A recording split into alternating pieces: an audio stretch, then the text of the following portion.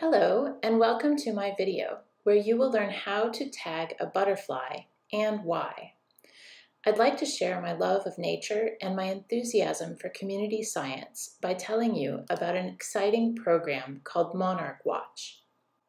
As some of you may know, monarchs make their way north in the spring, and several months later they fly south again to overwinter in warmer places like Mexico. One of the craziest things about this epic journey is that butterflies don't live very long, so the monarchs that come back are not the ones that went north in the spring.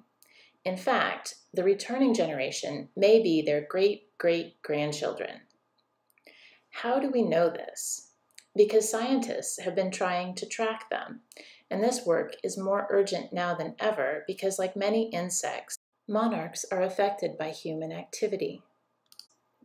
So the population is smaller than it used to be, and their complicated migration makes them especially vulnerable to habitat loss and climate change. But you and I can help wildlife by creating butterfly habitat. And by learning how to tag monarchs, we can also help the scientists who study them. So now that you know why to tag a butterfly, let's talk about how.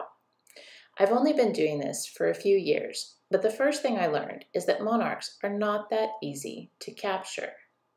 So if you want to tag butterflies, the first step is to find out where they hang out, like a public park or garden where they stop to feed. Or better yet, lure them to your own yard by planting a butterfly oasis of native flowers that bloom while they're migrating.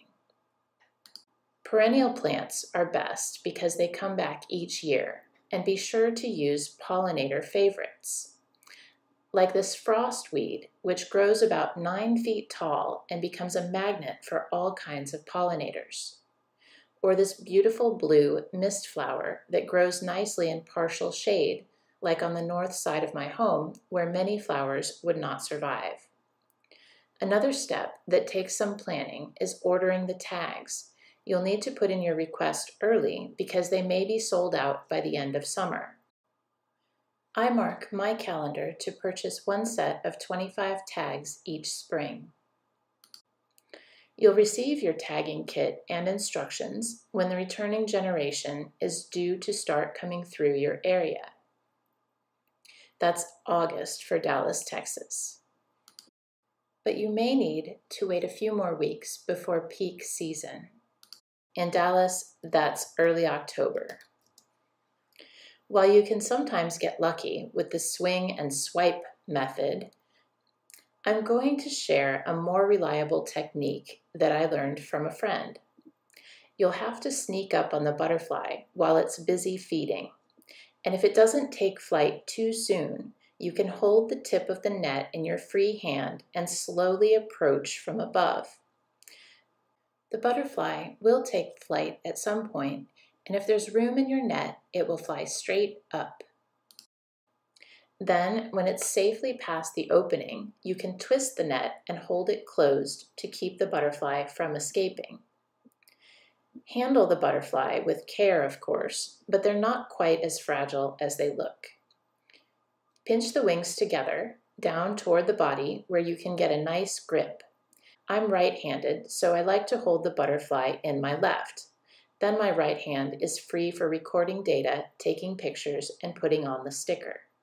But first, let's make sure it's actually a monarch.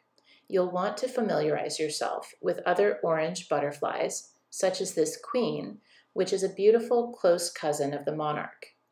And by the way, the wildflower.org website where I found this picture is an excellent resource for choosing native pollinator plants. Along with the tag number, you will record additional information such as the date and location and whether the monarch is male or female. To find that out, you'll need to open the wings and look at the bright orange dorsal side, where the male has a pair of pouches that contain pheromones. You can see this one is female because there are no pouches. And this butterfly is male. you can see the pouches right below each of my thumbs. The best place for the tag is on the lighter orange underside of the wing, on a part of the pattern called the discal cell, which is shaped like a mitten. The extra weight of the tiny tag in that location won't interfere with the rest of its journey. You will upload your data online when your tags are used up or when the weather turns cold and butterfly season is over. Then researchers will put your data together with reports from other volunteers across North America, and they will be able to compare this year's migration patterns against previous and future years. A few of the tagged butterflies may even be found by researchers at overwintering sites, which will give them even more information. If you ever capture a tagged butterfly or find a body with a tag on it, you can go online to report the location. You can even find out if any of your own butterflies have ever been recovered. Of course, that's a bit of a long shot unless you have tagged quite a few.